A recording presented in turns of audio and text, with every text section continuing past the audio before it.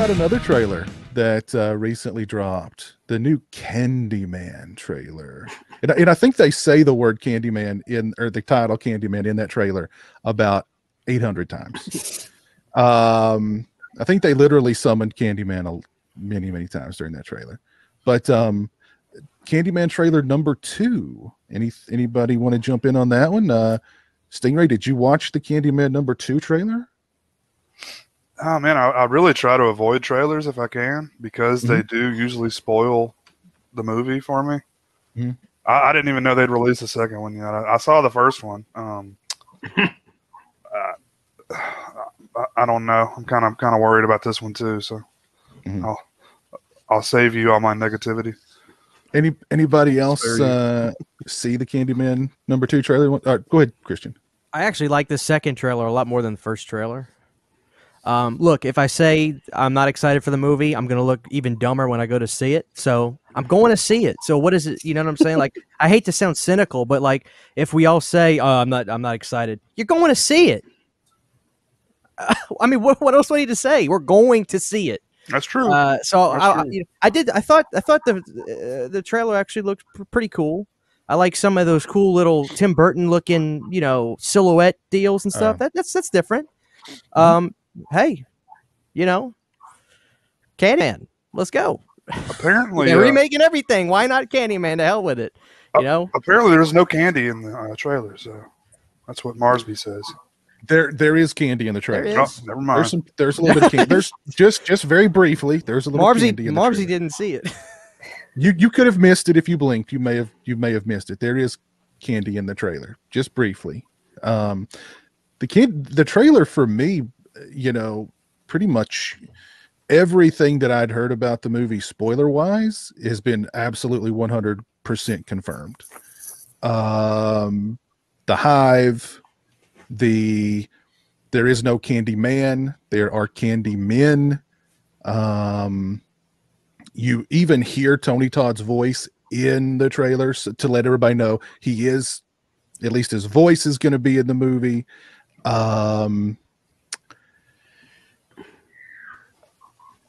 Is this like a Cult of Chucky scenario we've got going here? It is. Oh God, that sounds awful. Sorry. It does. Yeah. What I've heard about the movie just really doesn't sound good. And I mean, really, I think any hardcore fans of the original Candyman are going to be kind of just, I mean, Tony Todd is Candyman. And then they're going to be like, well, no. He's just one of them. Let me give a shout out here to Nico. Nico, thank you for the $10 super chat, sir. Gonna hit the gas station for cheese puffs, but I'll be back to class in 15. Hey y'all. All right. We'll just pause for 15. We'll wait for you to get back. Let's just pause. All right. Let's take a break here. Let me find something to fill in the gaps here. Everyone just play on your phone. I'll just keep repeating this over and over again until Nico gets back.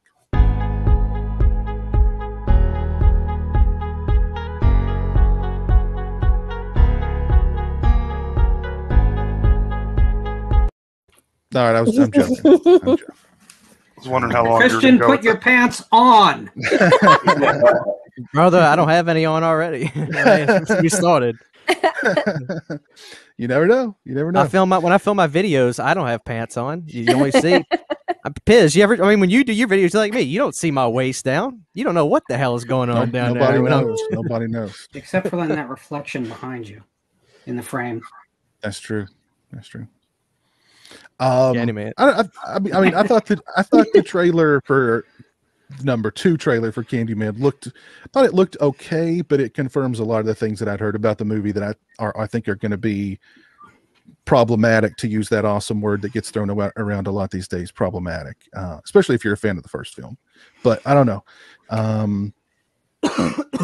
I did kind of like the sense of humor that the trailer had. I don't know if there's any of that in the actual film, but I don't know. We'll see.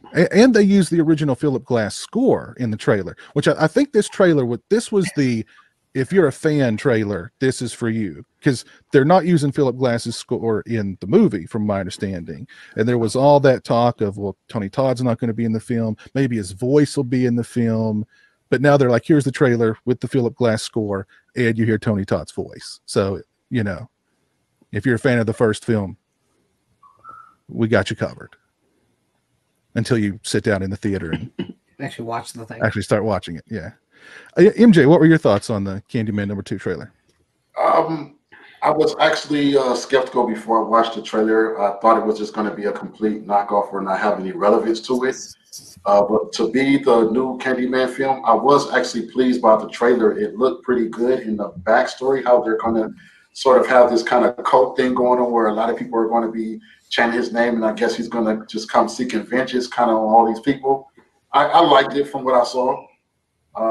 That's what my main focus of it is I just wanted to make sure that it was going to be relevant. It just wasn't going to be a bore repeat of the original film. If it was going to be that, I wasn't excited.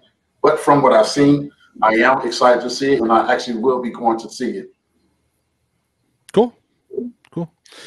Jeremy's not seen the trailer yet, but I don't think that's going to change his excitement in any way to see it. And now I have been saying that Candyman will probably be my first trip back to the theater. I'm actually thinking that that's not true. I think my first trip back to the theater is going to be the new Fast and Furious. So no, it's not. Yeah. So my first 2 trips back to the theater are going to be maybe my last. I might be like, I'm done with the theater at this point. I'm just not going back. Watch I will everything actually at home. broke this one up first because I actually said that I would not never go back to the theaters until Scream releases in 2022. But now I'm going to have to bump up and actually go to the theaters. Brought me in, so I will go to the theaters to see this.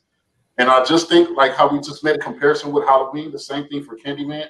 It almost seems like they're trying to give a storyline maybe to the pleasing of the new generation, like this kind of movies where it's just complete gore all through the movie. Hopefully, I hope it doesn't take away from the storyline and just we watch a movie where it's just going all over the place and make sure it has some significance and relevance and flow of the story. What they can do with Candyman now is any atrocious act can turn that person into the Candyman. So if they are the victim, they're kind of like the Crow. Instead of the Crow, you're now the Candyman. Is that more like the novella that it's based on? No, I haven't read it. No. Okay. In particular, systemic issues are really what's at play here. Right.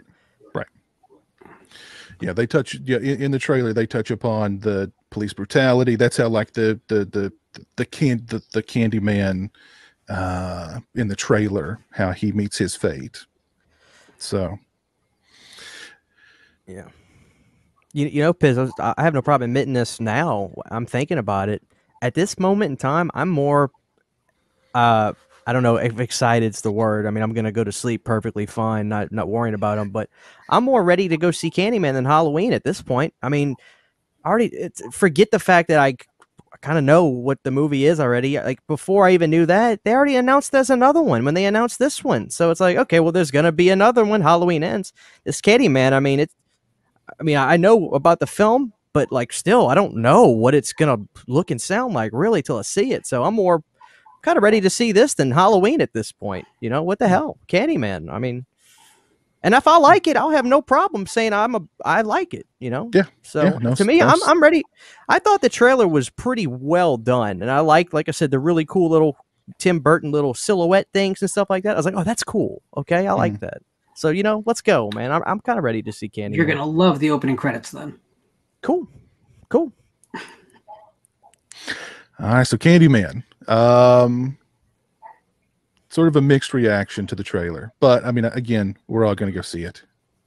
Yeah, you know, Halloween and Candyman really make me really happy that I'm part of the Regal Club, whereas I pay my $17 or whatever it is a month for unlimited movies. Because it's like guilt-free to go see this stuff now. Guilt-free. There you go. I have to agree with MJ that I'm just really happy that they aren't trying to rehash Candyman, because Tony Todd, I mean, don't try to rehash. I mean, I love Jordan Peele. I love his movies, but don't try to do what's already been done in a stellar way. You know what I mean? So I'm curious, because I'm just one of those people that if I see something and it really affects me and I really love it the first time, I want to see those people, if they are still there and still, you know, like Tony Todd, still slaying the game as far as horror movies and acting and whatnot. I feel like there's no reason that they shouldn't be incorporated or in it in some way. I understand they want to bring in a new demographic, and therefore they have to bring in new other characters that, you know, are a younger demographic and everything. That's great, but don't negate the whole reason that that's even being made in the first place, because of the great work that, you know, was done before. So I'm curious to see how much Tony Todd plays into it. And Don't blink. oh, wow. Okay. Well, I don't know. I mean, I love Jordan Peele's movies. I'm sure it'll be a good movie, but it's probably going to be one of those that I will say it's good, but I have to look at it separately from, you know, that kind of thing that I do. So Hey, this could work. I'm cynical, but this could work. Everything okay? Yeah, I think so. I'm not sure. Somebody just posted that Jason Blum announced when the Halloween Kills trailer will drop. I'm on his. Okay, so somebody. Oh, so he's saying the trailer is going to drop tonight at 9:30. Cool. So that would coincide with the sneak previews of Fast and Furious. Fast and Furious. So, yeah, he says if I were a bet, somebody tweeted at him asking when's it going to drop, and he said if I were a betting man, I'd say around 6:30 p.m. Pacific time. So, here in about an hour and a half. 38 minutes. So there you go. There you go. All right, let's move on. Nico will be back by then. Nico will hopefully be back by then. Yes. What did he go for? Cheetos? He went for some Cheetos. Got to have some Cheetos. You know? Yeah. Can't watch Region Free without some Cheetos. Let's talk about, and Lauren, you may have some interest in this. Are you aware of the fact that there is a Frankenstein TV series in the works, helmed by Otto Bathurst, who I'd never heard of until this announcement? It is described as a reimagining of the source material. It is set in pre-Victorian Europe and focuses on the behaviors and obsessions of a scientist exploring the fine thread between life and death. We are, Bathurst has said, we are inspired by this opportunity to take a really deep dive into the original text and deliver the arrestingly relevant truth that Shelley has so powerfully embedded in this incredible story. You know, I feel like one of those fish. You know, if you've ever gone fishing in a lake and there's sunnies and they'll hit on anything you throw in the water immediately, and just they get pulled up, they get unhooked, they get thrown back in, and then they hit the next thing that goes in the water, right? Mm-hmm, I feel like that fish when it comes to the universal properties and classic literary based horror. I keep going back, and you know, it's been so long since I've liked any version of the classic monsters, but I keep jumping at the line. I don't know. There's always a Frankenstein being made either for film or for television or for stage. There's always a Dracula being made for film or television or stage. You know, I can't get excited anymore until I see something, and hopefully it breaks the awful legacy of mediocrity that's existed since probably I was born. I don't know. Did anybody watch Penny Dreadful? No. I started watching the first 2 episodes, but I just really just couldn't keep up with it. I wanted to stay with it, but it just wasn't good enough for me to keep going into it. Or maybe because there were other series going on at the time, so I didn't really get a chance to really get into it. But I did see the first 2 episodes. Stingray, you were nodding your head. What did you think of This is the show that got canceled a few years ago, right? Yeah. Yeah, I think they did 3 seasons. I think I saw the first 2. Okay. I liked it. I didn't love it. I wanted to like it more than I did. Okay, because that show was kind of like the League of Extraordinary Gentlemen, but taken very seriously. And they brought in vampires, and they had Frankenstein, and they had werewolves, and they had everything in that show.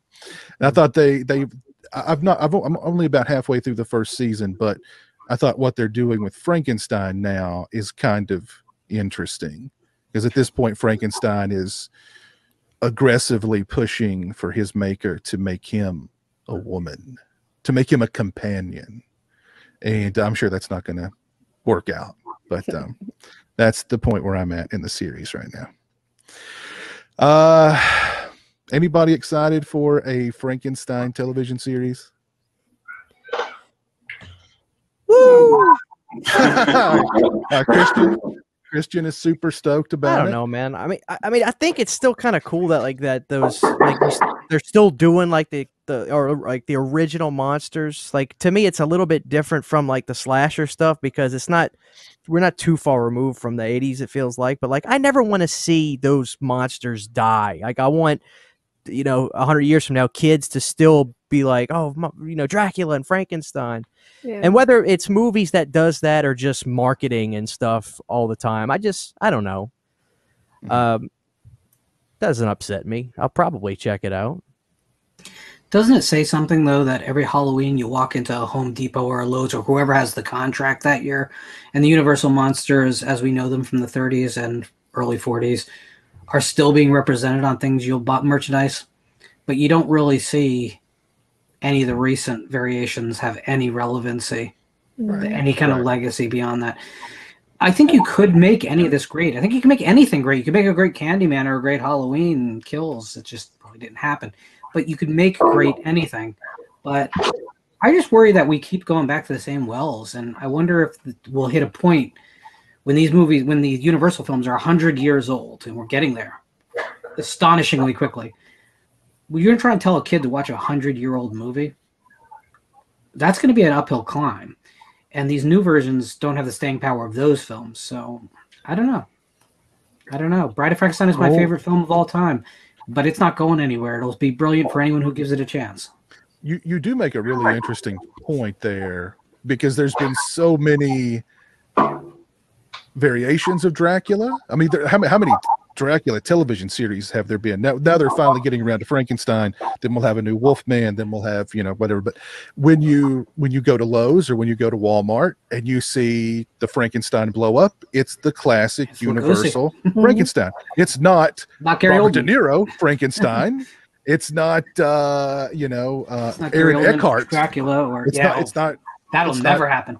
Yeah, it's not Gary Oldman's Dracula. It's not Frank Langella's Dracula. It's Lugosi's Dracula. It's So we've had all these movies that have tried that have worked from that source material, yet the classic Universal characters are still the most iconic and the most well known. So, don't you also think though that it's kind of almost like fashion, in that as things progress to a certain point, once they go so far, a new generation starts to deep dive and look towards the past? I mean, there are a lot of people who are, even teenagers that know about 60s music and stuff like that. I mean, I always liked stuff that was way before my time and things like that. So I kind of feel like even if it's 100 years old, I think for the right group, I mean, obviously it's not going to be everyone, but for the right group, I think that will be even more intriguing to them.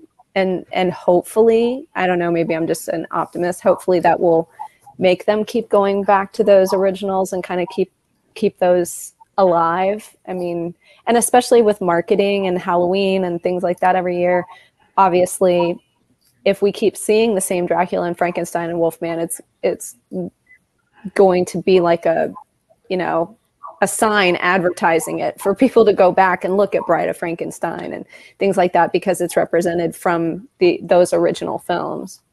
I just feel like the bar is so high, though. That's the real problem here, because we're not just talking about popular films. We're talking about stone cold film classics here. Right. In the case of Bride of Frankenstein or Dracula or The Invisible Man, James Whale's Invisible Man, that is. Even Creature from the Black Lagoon, which is quite a bit later. You're talking about films that stand up against anything from their era, regardless of genre. So if we're going to do this, that's the standard. You have to make a film that's as good as anything that exists now, or else you're doing it a disservice. And it's just a really high bar, and I don't think that's a bad thing, but the studios, I don't think, are living up to the promise of that. Yeah. I mean, Benicio del Toro is not the Wolfman, right? To anyone. No one's going to say that's my Wolfman, right? No, I don't think so. I don't think so. Maybe Jay. A little nervous. No. The only thing interesting, though, Piz, and this is nowhere near as high of a caliber of a, as like the Universal Monsters. Bill Skarsgård's Pennywise, you could argue, has kind of stood in front of Tim Curry's. Like, that Pennywise is now like the pop culture Pennywise. You know what I mean? It's kind of taken the forefront. So it's not impossible. Granted, this is Pennywise. This isn't Universal Monsters. But, dude, that Pennywise has kind of said, watch out, Tim, I'm Pennywise now. And, I mean, you go to the Halloween stores, you see that Pennywise on the shelf now. Funko Pops, toys, NECA this, NECA that. So it's not impossible.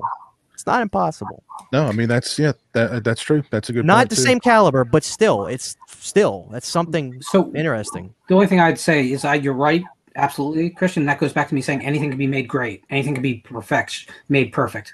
But the difference there is, if we're being honest, that the TV miniseries version of it was not great to begin with. We have nostalgia for it. Yeah. But it's kind of a mess. So Tim Curry's the best thing about it. But the difference is that first It feature film is pretty great. It's the best version of that story, I'd say, including the novel. Now, the second half of it, not so much.